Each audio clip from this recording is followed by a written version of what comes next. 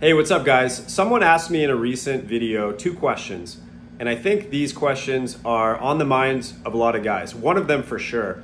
The first question was, if you're living in a small province town and you're dating or you're in a relationship with someone and it doesn't work out, but you want to stay in that small town, how would that impact future opportunities to meet somebody else? And the next question was, this is a biggie because it's a very controversial topic, and I've learned that since coming to the Philippines. So it's something that's common here, not common in the West, and guys and girls get so heated, fired up, sometimes pissed off and angry on age gap relationships. So he asked me, do younger girls actually like older guys, or is it just 100% usually transactional type relationships? So I'm going to answer that to my best ability as well. Starting with the first question. So everything that I've learned about the Philippines, especially in the province, is gossiping and rumors and all of that is a really, really big thing here. And also, Filipinas are naturally very uncomfortable with the thought of a guy, a foreigner, being with another Filipina. It's probably the first or second question they're going to ask you, especially if you're already here in the Philippines, is, have you been with a Filipina? Do you have a Filipino wife? Do you have a Filipina girlfriend? You know, what are you doing here? There's a lot of caution and concern about your, purpose of being in the Philippines and your, current and previous history with any dating with Filipinas, especially if they are in the town that you're in. That is a huge, huge concern for a lot of Filipinas. So to answer that question, I think that right off the bat, you're gonna scare away a good chunk of girls. So if you end up dating a girl in a small town, you're gonna stand out because chances are there's not a lot of foreigners in that town, and you do become a familiar face. People do talk, people do, share information about so-and-so is with the foreigner. And so there's no hiding it. The majority of girls are going to shy away from considering you. Now, that might be the initial reaction, and there's probably some that'll be okay with it, but it's probably not gonna happen quickly because of, the obvious concern. They don't want a reputation of being the second Filipina or the third Filipina. Reputation, like that is such a huge thing in the Philippines, especially in the province. So, however, this sort of contradicts that. It's the only example that I can think of. I was in a town, Surigao City in Mindanao, and I was in a tricycle and I was just chatting with this guy and I was asking about, are there other foreigners here? And, there wasn't many at all. And apparently there's like one foreigner that's been living there for a while that he used as an example anyways. And he was talking about how every week or every month, but frequently, he is seen around town with a different Filipina. And he's an older guy, and I never saw the guy or met the guy, but he just described him as like this tall, older, random dude that's always seen with these, these different Filipinas. And so that, of course, that sort of contradicts what I'm saying. Surigao City is a bit bigger of a town or city, so maybe you can kind of get lost in it. But I honestly think it's probably not the norm. There's probably, money involved, and these girls catch wind of, maybe dating him. He pays them and spoils them, so they're willing to sacrifice reputation. Hopefully that answers the question. That's as far as I know. And if anyone agrees or disagrees, let me know in the comment section, but that's kind of how I see it. And the next question is a tricky one to answer.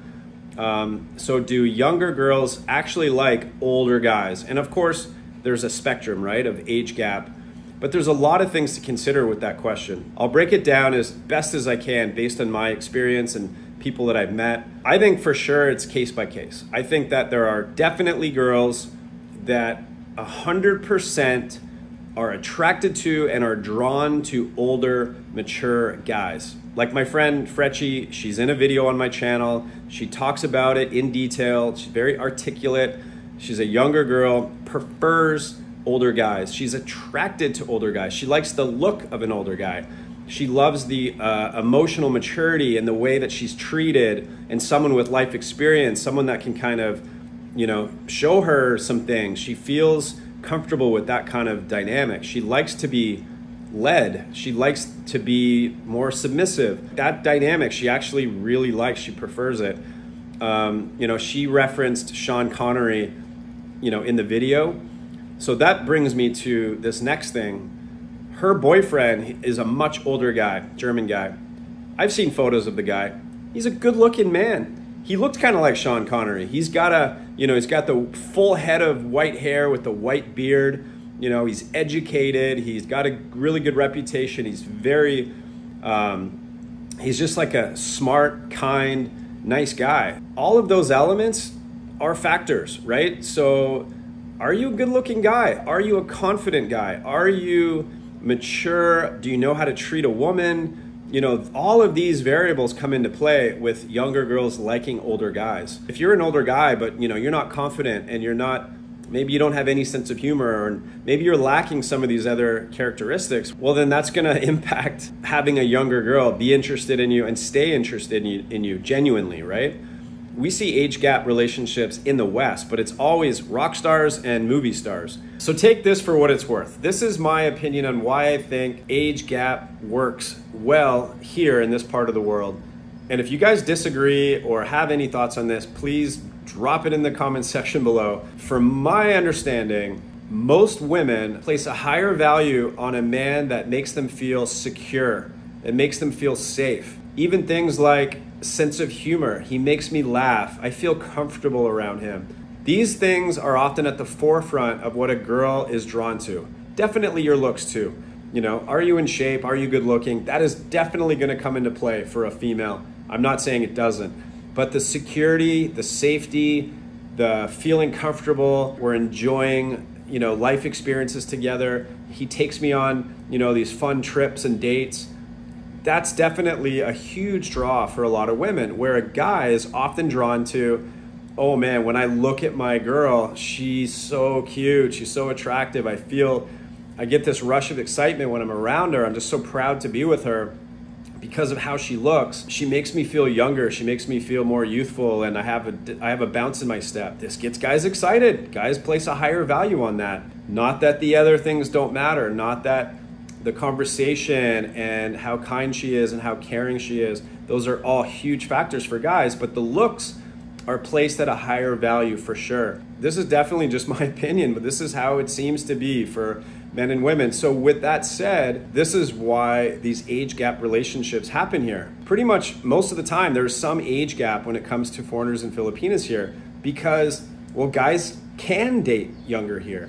They bring all of those factors. They bring the security, they bring life experience, maturity, all of those things to the table, which then attracts, you know, a wide variety of women here, including younger women that are looking for that are drawn to that are not so impacted by ageism and, you know, judging you for age. And they don't feel like they're going to be judged for dating an older guy as opposed to back home. So that doesn't get in the way. And then the guy is like, all right, I can attract these more youthful, more good-looking girls. So naturally, this is what happens here. That's why these age gap relationships happen. And I know there's examples, plenty of them, where it's not a genuine relationship. It is a transaction where money's involved, desperation's involved on one side, opportunities involved on the other, and the girl's not really into the guy and she's just doing it for the money. Definitely, there's definitely examples like that. But when you see a couple that are maybe in this sort of situation, it's usually very obvious. There's an obvious disconnect between the two. There's often, if you see them together, they seem like an odd couple. You don't see them really engaging. You don't see them laughing together, talking together. It just seems like they're there because they've made a deal with each other. But there's also plenty of examples where it's just not like that, where the relationship is genuine, you see them together, their humor is matched up, their interests are the same, they're enjoying each other, they're respectful of each other. Isn't that what a relationship's all about? It's not always about the age. It doesn't always reflect compatibility. There are plenty of girls that are 30 and 40 that are super immature, that are full of drama, that are whatever. And there's plenty of guys that are in their 20s, the same age as these girls, that are complete meatheads and are not good guys, and they're not of interest to these girls. There's bad examples and there's good examples, but the Western mentality often blankets it and it just assumes all bad, no good, not compatible, impossible. And it takes coming here to a country like this and meeting enough people to start to see that it's the person. How mature is that person? Her and him. You can have two people that are the same age with, on paper, everything seems perfect, but there's no compatibility whatsoever. And you can have a huge age gap with amazing compatibility and mutual respect and caring for each other. It's just case by case. There's just so many factors when it comes to what makes a good, healthy relationship. And it's unfortunate that the Western mind immediately goes to these extreme negative things and makes assumptions. How much of the girl's desire and her role in this, how much does that play into all of this? How much should people consider that when they have their opinion about age gap relationships? Like my friend Fretchie, like if she just prefers an older guy because of all of those things that I listed, it's not just the guy pursuing the younger girl. These girls are pursuing older guys. So for people that have really, really strong opinions about this and get so fired up and immediately, label the guy as a pervert, should that not factor into, the whole scenario? Anyways, guys, share your thoughts. Let me know your feedback. I know people have, strong opinions on this kind of thing. I appreciate you watching, and we'll see you in the next video.